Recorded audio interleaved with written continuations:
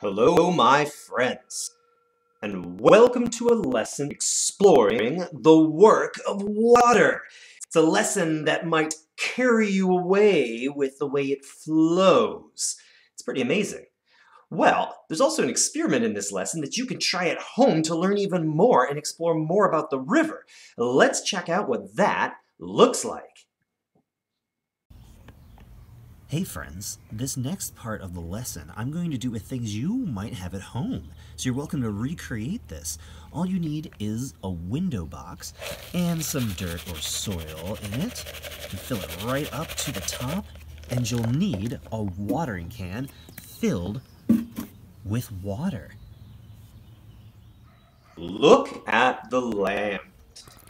Some parts of the land are higher, and some parts are lower.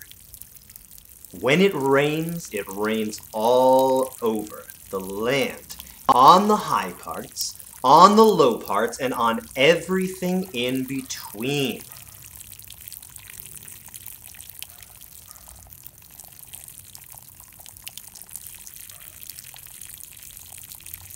You may remember from our work with the three states of matter that liquids flow and they push down and sideways.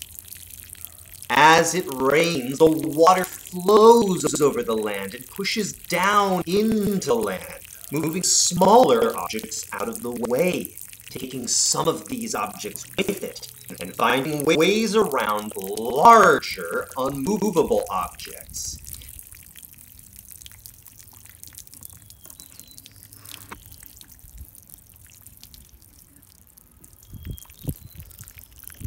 The strongest flow usually occurs on the steepest inclines. As the water flows over and through the land, it carries material with it, and it shapes the land. It carves a path through it. It carves and carries things away with it. These paths usually wander and are seldom straight. We say that rivers can meander.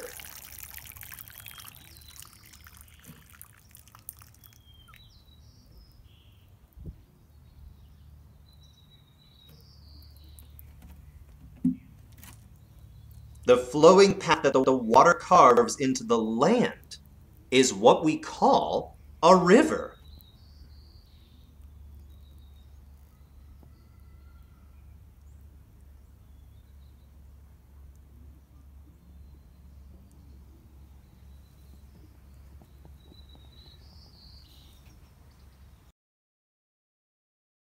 So, did you get to watch that river as it did the work of water, shaping and carving, carrying and depositing? Well, let's find out how we can explore the parts of that river.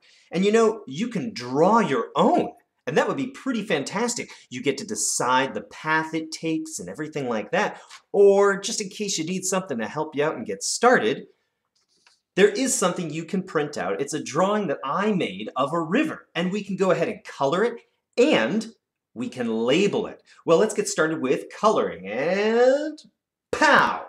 All right, talk about a quick coloring job, right?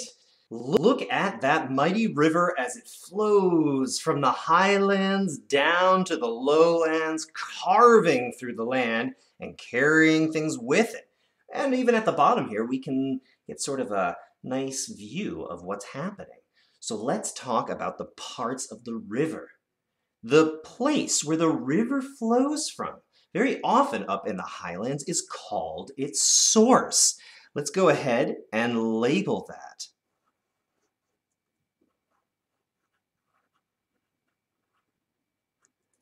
Now, something really cool about that is you can see the bottom of the river.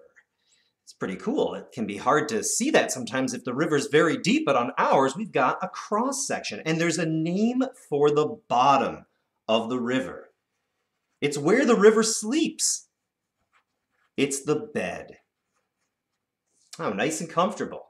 And then there's also the sides of the river. These bits where the water has carved down and left that higher land on the sides. And those are known as the banks.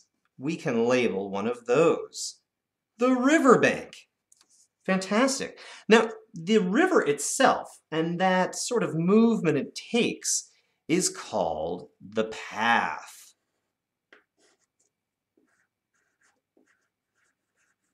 The path is where the river flows, and very often it will wiggle and wander and meander, and we can label one of those meanderings. How about that one right there?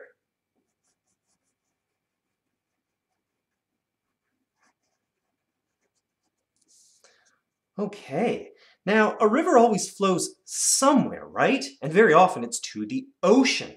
And let's say the ocean is right just beyond this paper. We can't see it. Maybe we're standing with our back to the ocean. But this area where the river outputs is known as its mouth. Just like the place where you output.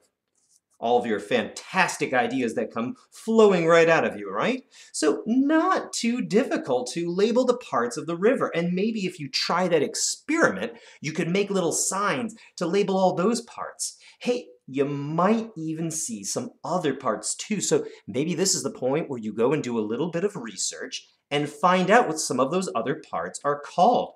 For example, sometimes when a river gets to its mouth, it widens out extremely, gets really shallow and silty. A lot like that really famous river in Egypt, right? Well, that's called a delta. And actually, here in Richland, we have a delta nearby too. And it might be pretty cool for you to go explore it and to see that river and to remember all of these fantastic parts.